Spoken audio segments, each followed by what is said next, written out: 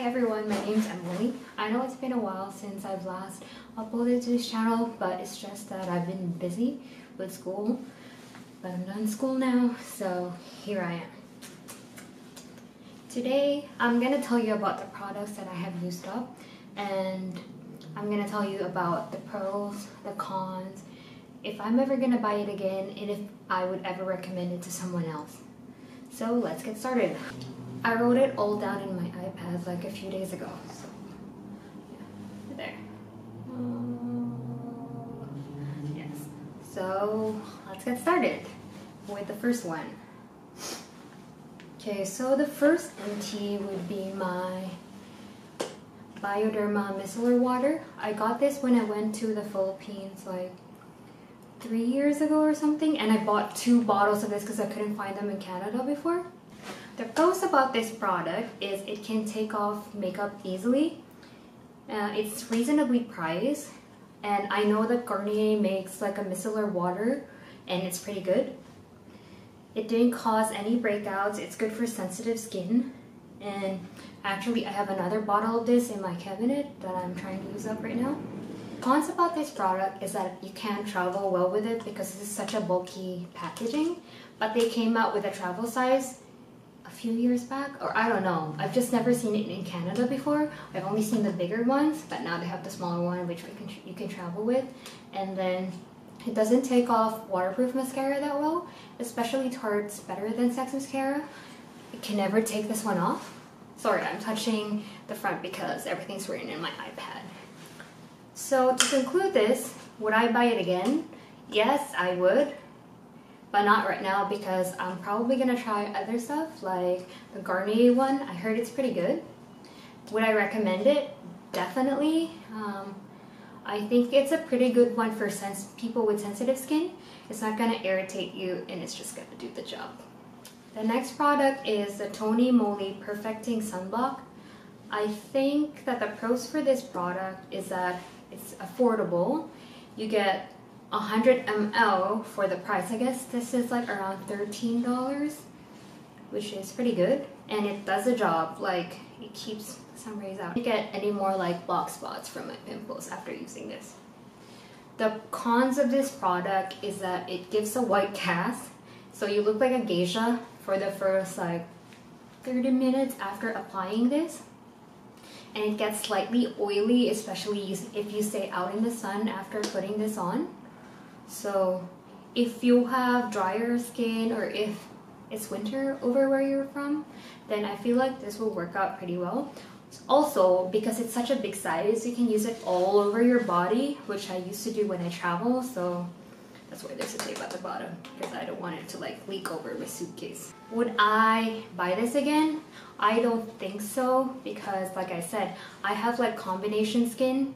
So especially in the summer, I would get like dry spots and then very, very oily spots.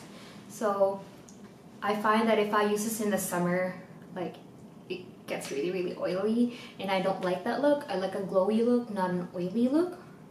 Would I recommend it to people? So if you're starting out and you have a limited budget, I think this would be a good option for you, because you get a lot for what you pay for, and it does the job, like I said earlier. So the next product is the Azazet 4.0 Damage Spot Clearing Facial Cream. So I mainly use this for if I get breakouts and then it leaves a dark spot, then I put it on top the night before, and it works very, very well for that. So I've used it all up, like there's barely nothing here. I think the pros for this product is that it's cheap. It's like around $13. It lasts for quite some time because you don't use a lot. You just put like a tiny dollop on top of your pimple, and the next day it gets lighter. It's so miraculous. It's like the best thing ever. And it's also very effective. Would I buy it again? Yes. I haven't gotten to buying it yet because whenever I buy K-beauty products, I usually buy in bulk, so then I don't pay for like shipping for just one stuff. And then would I recommend it to people? If you can get your hands on it, definitely, especially if you have the type of skin that gets dark marks a lot after a pimple, which I used to have. But when I started using this, I solved the problem. I don't need anything else. Yeah, so go buy this one. The next product in our list is this Claire's Vitamin C Serum. I have bought 2 bottles of this before I started not buying it. The thing is, this thing just darkens very, very easily, and once it starts changing color, you can't use it anymore. But it does work really well. It makes your skin really glow. It's easy to use because of the dropper at the top. Yeah. And then it's very effective, especially when you use it with the Wish Trend sheet masks, those vitamin C ones, and this one. If you use it every night, oh my gosh, your skin would just be like super, super glowy. Would I recommend it? Yeah. I feel like a lot of people have been using this. A lot of my friends are, and they really, really like it. I think I just don't keep it that well. It has to be stored in a dark, cold place for it to last longer. Would I buy it again? I think no, because I've been trying out different vitamin C products, and currently I'm using the Drunk Elephant Vitamin C Serum, which works just as well. And plus it's in an opaque container, which prevents it from darkening faster, I guess. This one is in a transparent container. They said that this one is more stable than other forms of vitamin C, but vitamin C is still very, very finicky, so you have to store it pretty well if you're gonna buy this one. So far we've discussed just products that I've been really loving, or I've loved and like would recommend, but then now let's go to products that are a bit disappointing, or products that I'm not gonna buy again, or I didn't even finish. And one of those is the Etude House Moistful Sleeping Mask. I really didn't like this one because, number one, like, the smell is so intense, especially when you put it on. It smells like your grandma's products. Yeah, that smell, the chemically smell. It's cheap, which I think is a good thing, but whenever I use this, I always break out a lot, which is horrible. And I think it's very pore clogging. And unlike the Laneige face sleeping mask, this one would make your skin like feel oily. It doesn't actually hydrate your skin, which is pretty bad. So would I recommend this product? I think there's better sleeping masks out there that you should spend your money on. Maybe you should get the Laneige one. It's available at Sephora. It's a bit expensive, but it's worth the money. It's not gonna break you out. It's gonna moisturize your skin. You put it on at night and you wake up like you're a newborn. Would I recommend it? No, and I wouldn't buy it again. Toss it out. I'm tossing that out. I'm cleaning my cabinet. The next product I'm gonna talk about that I kind of liked, or maybe I just wanted to use it up because I bought it already, is the COSRX AHA Intensive Cream. This thing I use over the winter because the winters here in Canada get so drying to the skin. So you need like a very, very thick and heavy cream to moisturize your face. But that being said, it does get very oily, and I get so many like whiteheads around my nose and down my chin whenever I use this product. So I think this product is just too heavy.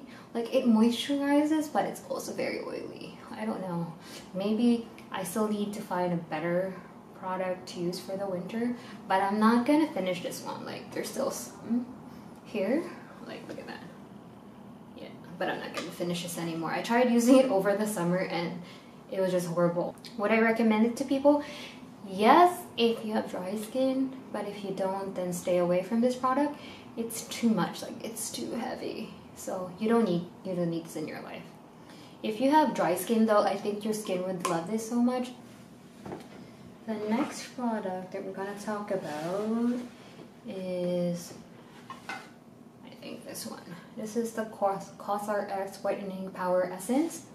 I got this one because I thought it was going to be a good dupe for the Misha First Essence one, but actually this product is like a meh product. Like, I didn't notice a big difference when I used it. It wasn't like I woke up and I have new skin. No, nothing like that happened. It was meh. So maybe if like I have a different skin type, it's gonna work better. I buy this again? No, I'm not gonna buy this again. Would I recommend it to people? Maybe. Like, I feel like it would work for certain people, but it just didn't work out that well for me. So the next product is this one, the hyaluronic acid hydra power essence. I use this one to layer on top. I like layering my skincare, so this one's pretty light and it layers pretty well, and it's also very moisturizing. It's pretty cheap, $15 I think. CosRX is actually a pretty good skincare brand. If you want to get into like K-beauty, Asian skincare, CosRX would be a really good brand to like delve your feet into. Would I buy it again?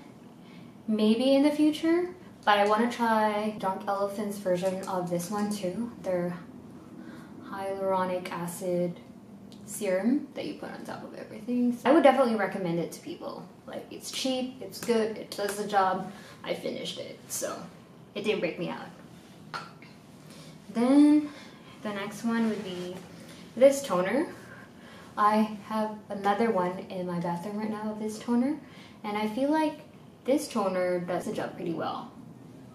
It's not too intense. It does the job, and you can easily apply it with a squirt bot with a spray nozzle at the top. So like, you just spray it after you're washing your face, and I think it works pretty well. Like, I didn't have any allergic reaction to it or anything. Plus, it wasn't so expensive. No scent. It's pretty good, pretty simple. So I would definitely buy it again, and I would also recommend it to people.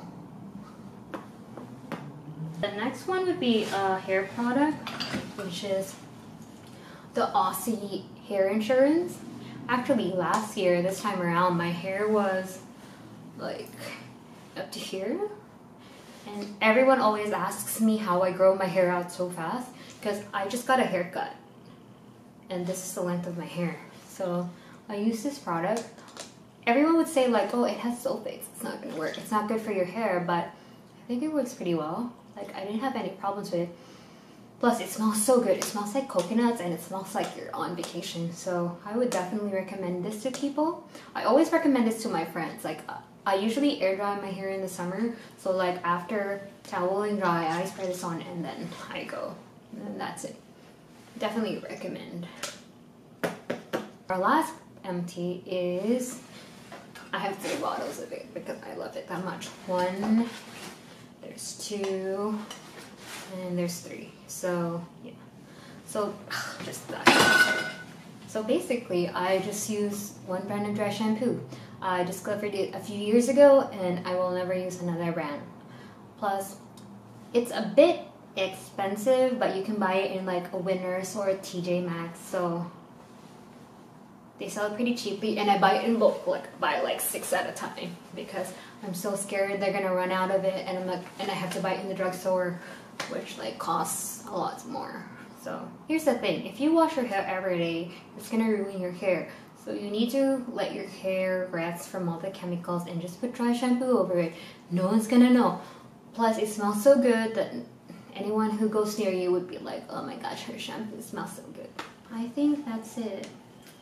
Hopefully I upload more videos to this channel, and hopefully you like my content. Please comment down below like types of videos you would want. I love fashion too, you know. I love fashion, skincare, traveling, so anything that you would like to see from this channel, just comment down below. Hit the red button and subscribe. Support a small channel like me that's still starting out.